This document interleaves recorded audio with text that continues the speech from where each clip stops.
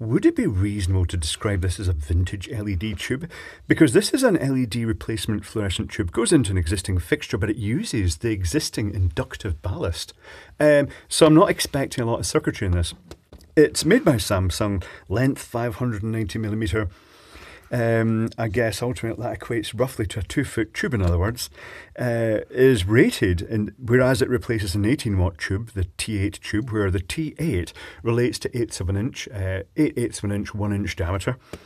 It runs at 10 watts instead of 18 watts, so given that this is intended for use with what they call CCG, conventional control gear, I wonder then if it's just a stack of LEDs that is higher voltage than the original fluorescent tube it replaced, the operating voltage. It's got the usual, well, it's just got every sticker on it. It's got no lead, no mercury, doesn't mention the fact it's probably got, you know, just a shit ton of other chemicals in it that you should worry about. On-off cycles, it's really odd. It says 50,000 on-off cycle if it's on for 30 seconds and off for 30 seconds, but 200,000 if it's on for 2 seconds and off for 15 seconds. How the heck does that go? Okay. You have to use the special LED tube starter for operation and safety. I'd guess mainly to avoid a starter overheating. I'm not really sure. But anyway, let's get that out of the way. And before I open this up, I shall do a doodle of the circuitry in a traditional fluorescent fitting and how this fits in with that. So, in a traditional fluorescent fitting, you have your live, you have your neutral. It goes through a inductor or choke or ballast, whatever you want to call it. Usually a fairly chunky sort of iron core thing. And then it goes down and into the tube and goes through a little heating element at the end of the tube, comes out, goes through a starter, let's just draw it as an S, comes to the other end, goes into the little heating element at the other end, pops out and goes back to neutral. Sometimes you get a capacitor across that just for power factor correction. Here is the tube itself with its mercury and argon vapor inside. So what happens is that this inductor here is a bit that's limiting the current through the tube. But initially when you turn it on, the tube doesn't strike because it's not the electrode drop, the voltage drop across the electrode is too high. Sometimes the tube's very warm, sometimes if it's been preheated, it will just strike straight away. If it doesn't, it stays unlit and you get the full mains voltage across the starter. The starter usually has a little bimetallic strip inside with neon gas surrounding it, and the neon gas glows, the starter heats up, the bimetallic strips bend over until they touch. Current flows through the heating elements at the end, which then get hot because they're heating elements. The thermionic emitters, as they're officially called. And once they're hot enough, they start emitting the electrons just because they're hot and the voltage across the end drops, the tube strikes across and it lights. And if it doesn't light, then it will keep trying. With the modern electronic starters, it would just basically run those heat elements for a certain length of time, the electrodes to bring them up to temperature, and then it would try just opening it once or a couple of times just to try to get it light. And if it didn't, it wouldn't stop there just flashing like the old ones do. It would just like have one go and that'd be it. So, what we're doing here is apparently we're putting this tube in, and the tube has, I'm going to try and emulate what I think is inside this tube. I reckon there might be a resistor and a capacitor just purely for filtering, then a bridge rectifier. I shall zoom down this just a tad. I know that annoys some people, but if you've got a small screen, it's very helpful. So, the input to the tube at one end, you've got a limiting resistor, filter capacitor, rectifier, and then possibly just loads and loads of LEDs to make up the combined voltage to above what a traditional tube would have been.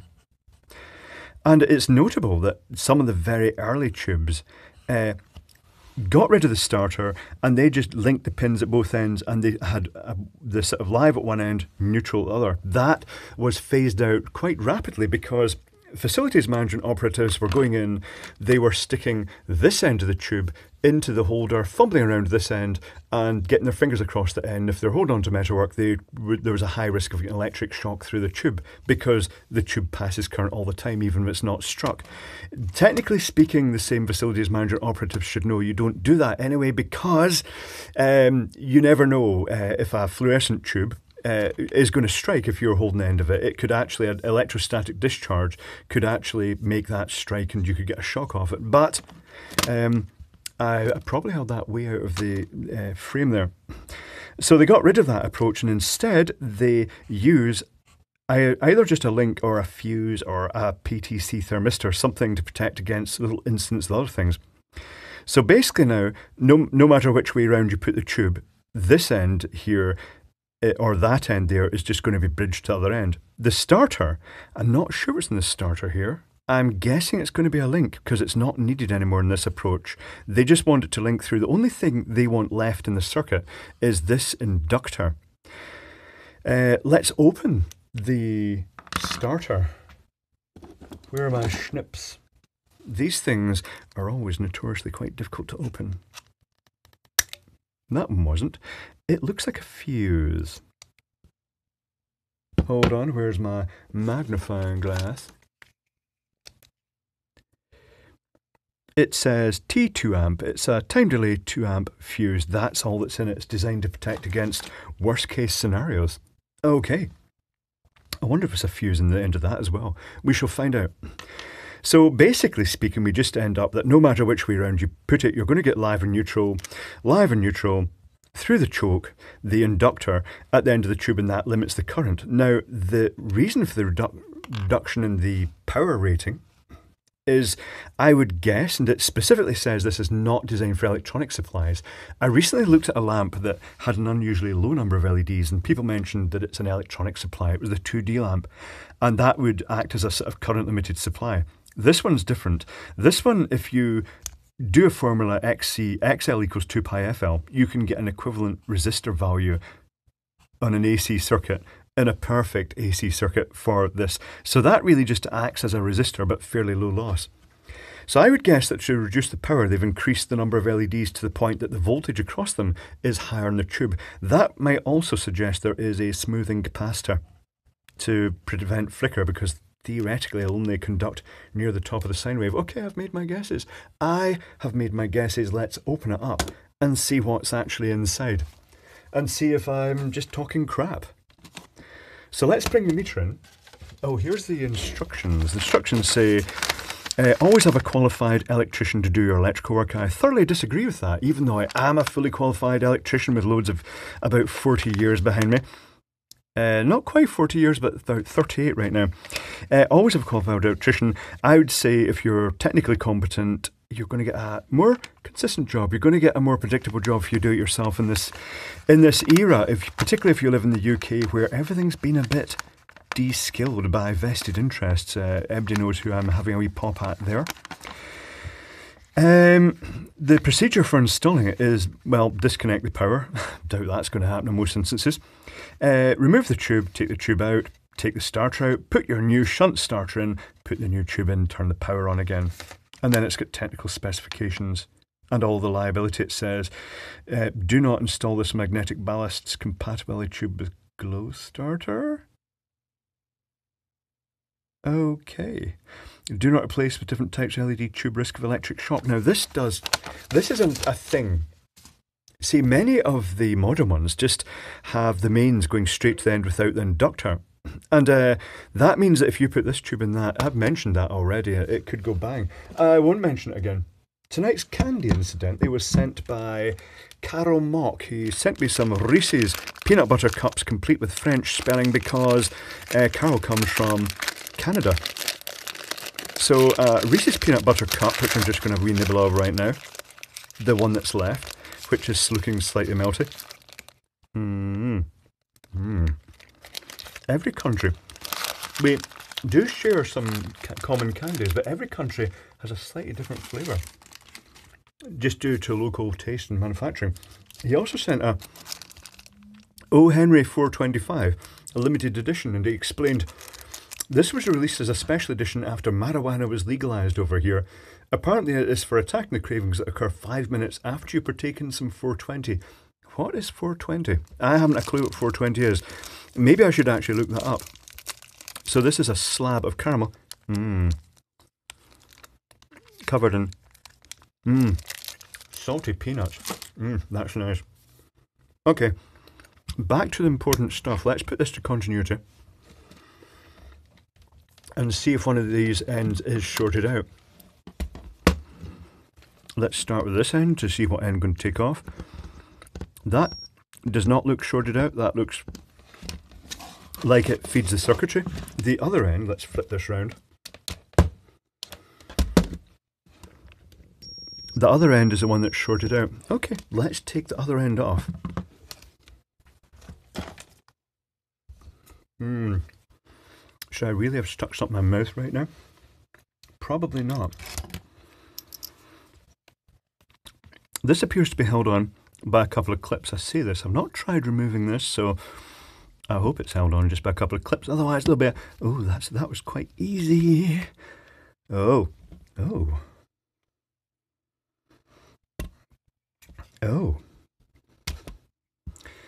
Little plug for the circuitry. What is in here?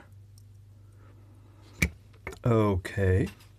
What holds this end then? It's kind of wanting... It's not wanting to come out. I think we're going to have to take the other end out and explore it as well. This is the end with the shunt. Oh, it's got more circuitry in it. What's all that about? Can I get this out? What's all that about? Okay. Is it identical? Not sure. Right, tell you what, let's pull it out. Is this going to easily come out? Has it got plenty of wire room, or have they done that thing where they push it into the pins and then solder it, or crimp it in this case, into the pins once it's been pushed in, meaning there's absolutely no slack for getting it back out again? Oh dear, I think it's the latter. Let's try pulling this out. I shall zoom back up again. Just purely so that people with smaller screens can actually see what's happening here. That ain't coming out. Okay, I'm going to have to snip it off with the pins. Is that going to work? Yes, it is. Oh, what is that? What is that component? I see a lot more circuitry than I was expecting. A lot more circuitry. This is going to take a bit of analysis.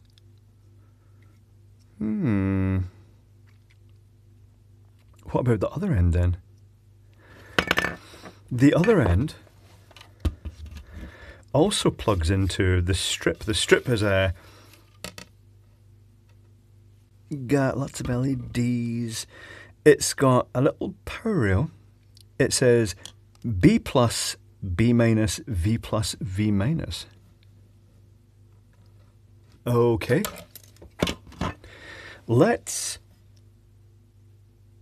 And it seems to be common up to the other end. That's odd. I wonder if they've just split the circuitry up to both ends. Let's lock these pins off and get this end off as well. This is quite jammed in here. It's also covered in hot melt glue. That might make things just a little bit harder for analysis. This seems just so complicated compared to what it was going to be.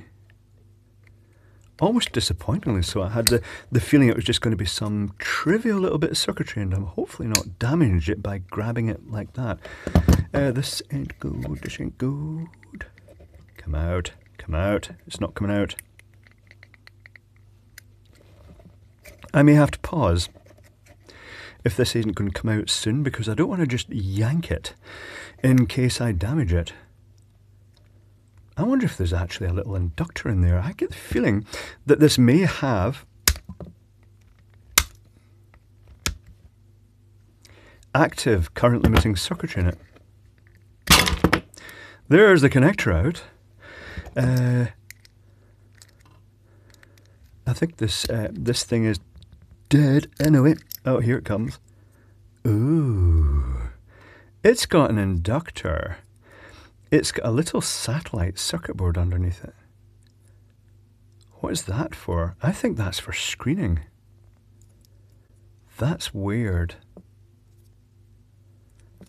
Is it for screening? It's only got one connection that I can see, or is it a couple? I think it's just one connection. It appears to be just for screening. I can't really see any other purpose. I wonder if it's to... Yeah, I don't know. I haven't a clue why they've got that little screening plate there. That comes off.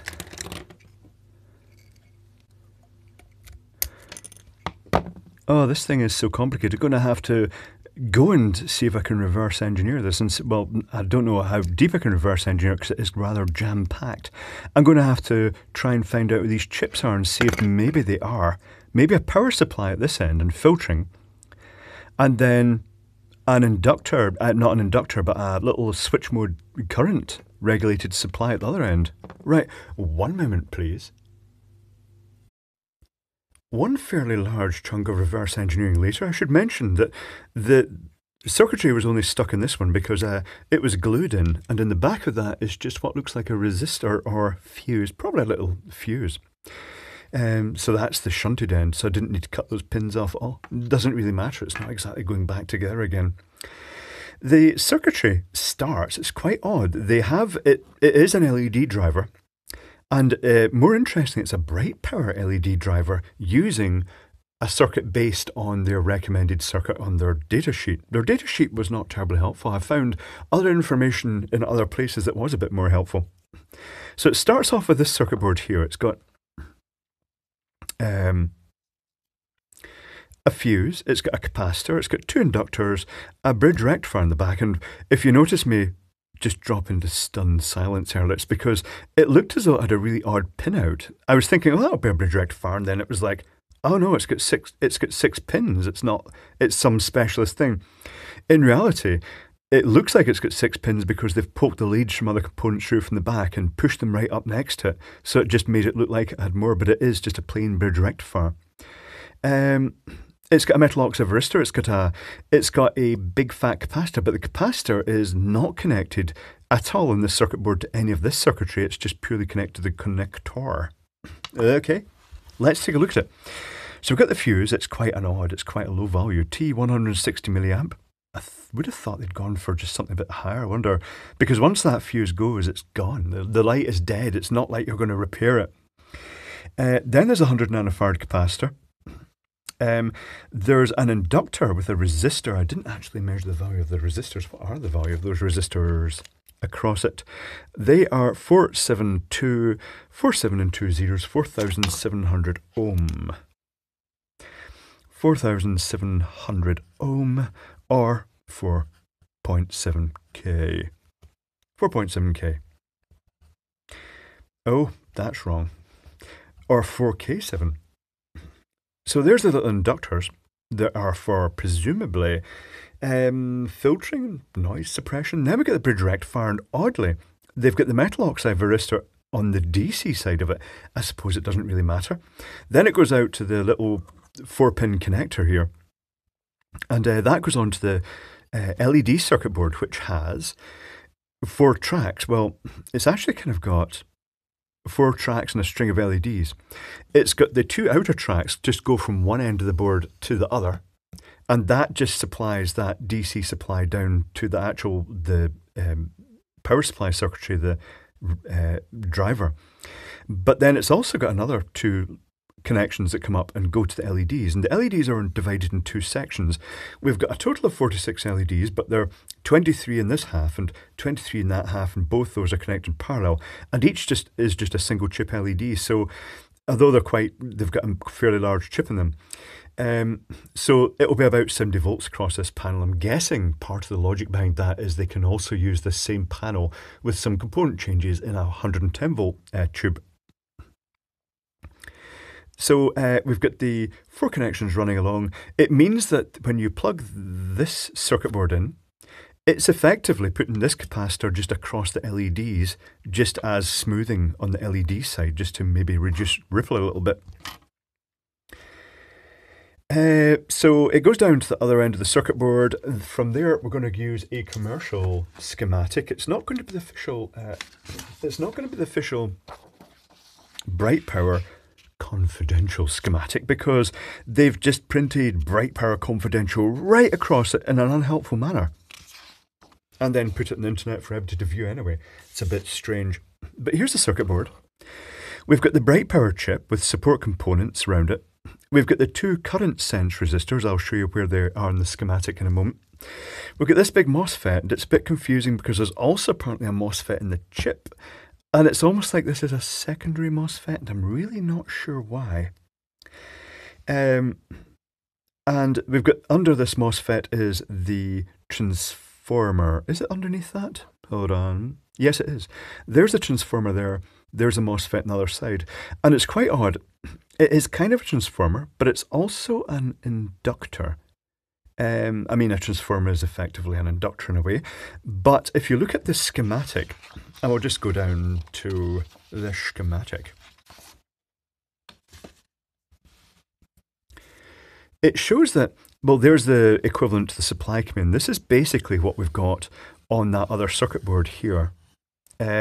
Things worthy of note, it doesn't have that little capacitor there unless that's mounted locally on the power supply board. But everything else is almost the same. There's the output going to the LEDs, and it does have most of these components. Right, okay. So this is where I should be actually showing it on the other one, but I could walk you through the circuit. That would help. I'll just zoom up just a little tiny bit. Whoops, and by zoom up I mean I'll just fumble about with my big fat fingers touching everything until I stop the thing recording. I'm very glad it saved that before it decided to go back to the home screen, but not to worry, we're back. So it is based around a buck regulator, right? And the buck regulator, it's taking the main supply. There's not really an awful lot of smoothing up here because it looks as though the circuitry is trying to ride the sine wave. There's a connection here called LN, which has a feed from up here through the LEDs. I'm not really sure what it's doing here, but inside, when I found information about the chip, it does hint at power factor control. So it may be trying to ride the sine wave and, you know, provide a much more efficient lamp. Complex. Not sure what's going on there. So the circuitry has the MOSFET, well, I say the MOSFET that's switching the inductor, but there's also another MOSFET in here between the current sense and the output. And this MOSFET kind of looks as though it's kind of turned on by these components here. And I'm wondering if this is just a stabilization thing, that this is just an auxiliary MOSFET and all the main switching's done from in here. Because it actually, looking at the sort of circuitry around that, it does hint at that it is some sort of power-up thing. I'm not sure. But I get the feeling that the current flows through these resistors, maybe doesn't turn that MOSFET on until the voltage has gone high enough.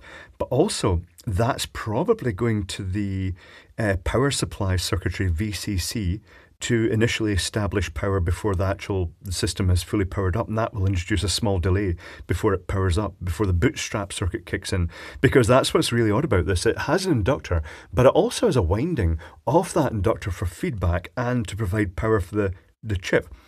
This little cluster of components up here are they even shown in the official circuit? It's showing that diode, which I think is doing roughly an equivalent thing. No, it's not. That's the flywheel diode. Oh, I'm not sure about that. I'm not sure why they've done it this way. But there is a little filter circuit there. Oh, is that the flywheel circuit with some filtering across it? That's what it is. It's not what I thought it was. I thought it was for clipping the sort of transients. I guess it's maybe not so critical in this type of circuit. So initially when it powers up and it turns this transistor on, current will flow through the LEDs, they'll be limited by the inductor, and then when it turns off, the magnetic field will collapse the inductor, but it will also put power out through this diode to the other side of the capacitor, which greatly increases efficiency. That also induces current in this secondary winding, which then goes through this diode, and through this resistor, and it charges the supply capacitor, which was probably charged initially by these and by some circuitry in here. There's not an awful lot of information in here, much less with bright power than you often find in other manufacturers, maybe just because they are pretty much cutting edge with LED technology and they don't want to spill the beans too much. This also has a resistor network going to a feedback pin. I get the feeling that whereas if the output gets shorted, then the coil here would, I'm not sure how it's going to work with a transformer type arrangement, where the buck regulator arrangement. It may actually be, it's monitoring anyway the voltage across this coil, and if it goes too high or too low, it can actually then sense that in the feedback input, and it can actually cut it back. It knows something's gone wrong.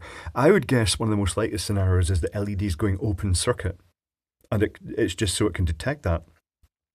The current goes through this MOSFET, goes through the little MOSFET inside the current sense, and then goes through these current sense resistors and measures the voltage across them to see how much current is actually flowing in the circuit, and that gives it an indication of when to turn the MOSFETs off.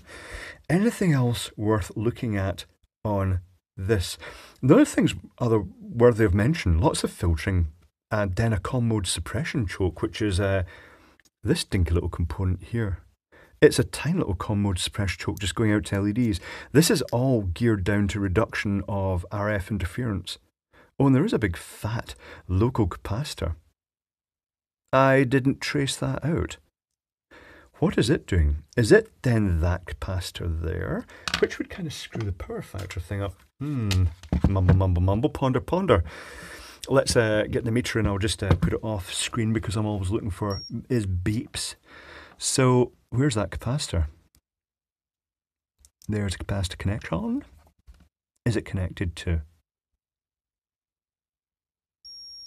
Let's connect to there. That is connected. It's kind of, there's something else in the, oh, that's connected to the LED. Oh, that is the capacitor for the, that's the capacitor for the LEDs. That's this one here. I guess this one, if anything, not sure. Maybe I should have actually researched this more. It's just so cramped. Hold on, I'm just pondering, I'm just playing about here, I'm just meddling with circuitry. Things that I'm thinking of now that I didn't think of earlier when I was looking through the datasheet. So that's connected to there.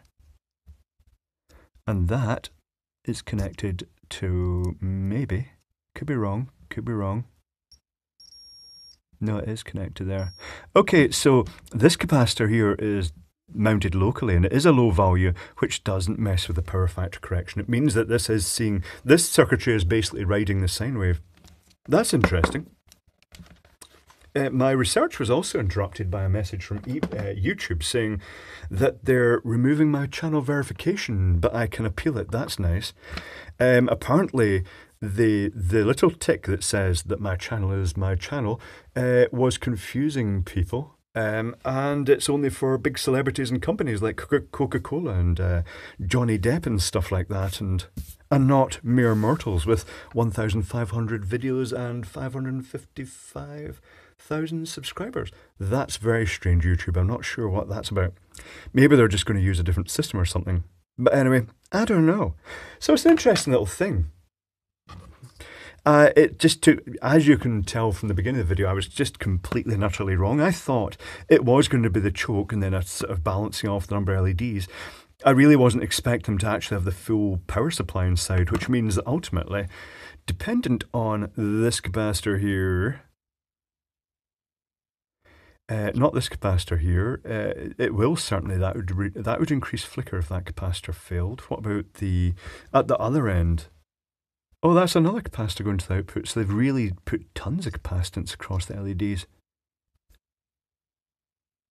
Yeah, that's strange. And this one's before the filter, and then the other one's through the LEDs, and then at the other end, I'm just pondering. It's a complex little thing. They've jammed so much into a small space. Ultimately, I suppose the reason that they've got those bus bars going from one end to the other is just so they can spread the circuitry around and have the light in the middle, and then cram circuitry into both ends. Just more complex. And I was thinking I've come across much simpler tubes that just don't have that amount of circuitry.